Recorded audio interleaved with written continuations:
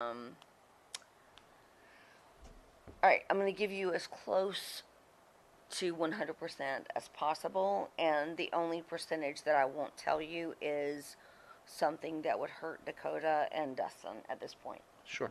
So, um, yeah, when Dustin and I, the way we started was I was out in Phoenix, and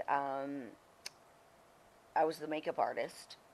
I was not yet Alexandra York. I don't think I was anyway. But Tony Schiavone, I forget who all was in the like van that was like an extended van with extra people, like not a small one. And I had been on the deck of the Hilton Phoenix drinking with Dusty and uh, um, Janie. In the background is the hills of Phoenix, beautiful, like pink and blue color, it just beautiful.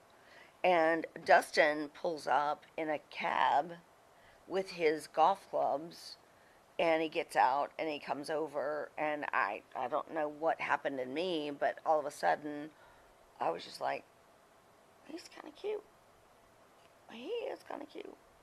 So that night, like just a few hours later, he was in the van with us. We went to go eat, and he said, "I'm gonna blow this pop stand basically, and go hang with the boys." And I said, "No, you're not. You're gonna stay here with me, and we're gonna like have a great night." So he stayed in the van with me.